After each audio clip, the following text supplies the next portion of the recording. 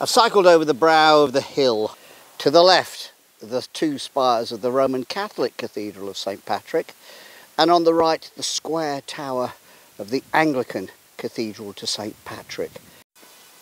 This is the Cathedral Church of St. Patrick up on the hill in Armagh, and there's been a church here since Patrick built the very first one in the year 445.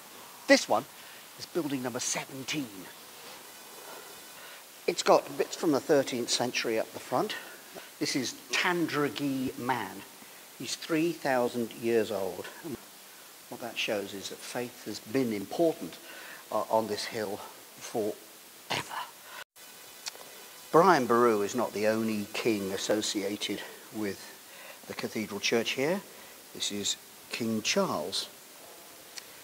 St. Patrick is a great saint of reconciliation in these islands. He originates from Britain, was captured and made a slave here for 10 years, escaped, went home and decided to come back to Ireland. And his message is one of hope and reconciliation.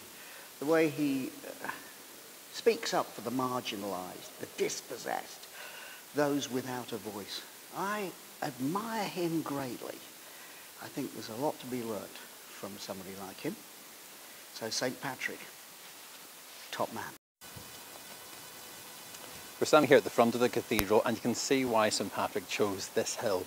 It had a historical significance, a place of ritual connected to Navan, the royal capital of Ulster, but a hill is easy to defend and can be seen far and wide.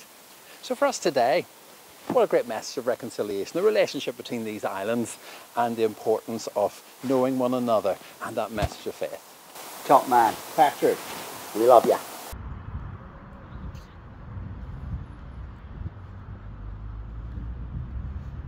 So here on the Mall in Armagh, I'm reminded of that lovely Irish blessing.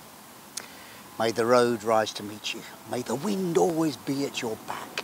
May the sun shine warm upon your face. May the rain fall soft upon your fields.